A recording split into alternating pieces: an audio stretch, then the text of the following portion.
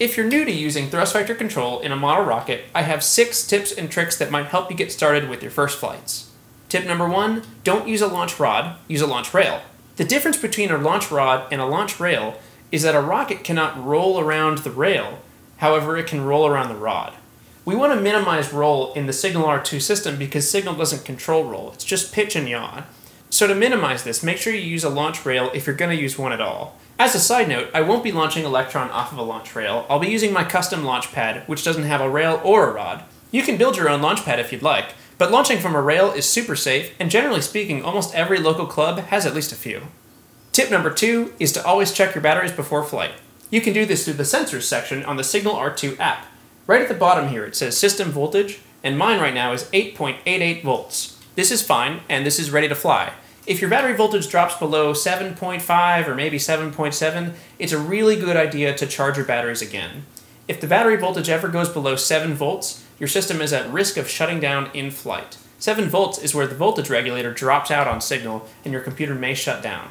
Tip number 3 is to fly in low wind. This is pretty similar to most regular model rockets. You don't want to fly in really high wind because your rocket could get blown out of control. Especially for fin model rockets is because they could turn into the wind. This won't happen with your thrust vector control system, but it will drift horizontally, so you do want to minimize that.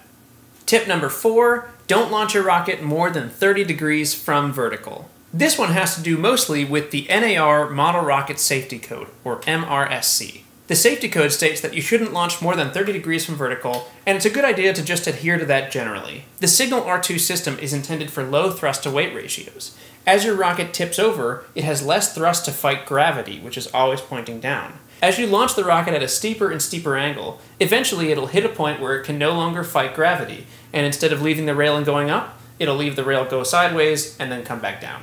Tip number 5 is to check the thrust vector control system before every flight. I'll demonstrate this now, and what you want to do is move the thrust vector control mount back and forth on each axis. So I'm going to move it back and forth on this one, and then this one, and both of these look good. This has plenty of room to move. So this is a good test. And then what you also want to do is just watch the TVC mount during startup. We covered this before, but let's do it again. So the flight computer is facing upward with the signal text facing this way, which means that during startup the mount should go this way, to the top left or to your top right corner. So I'm going to put it down here and we'll start it up and see how it goes. So here we go. And there it is, that's the top right corner.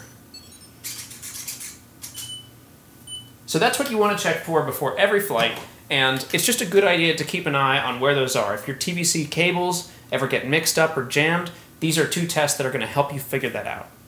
And finally, tip number 6 is to always keep a close eye on the thrust vectoring mount. Sometimes after a hard landing, the TVC mount can get out of alignment just by a degree or 2.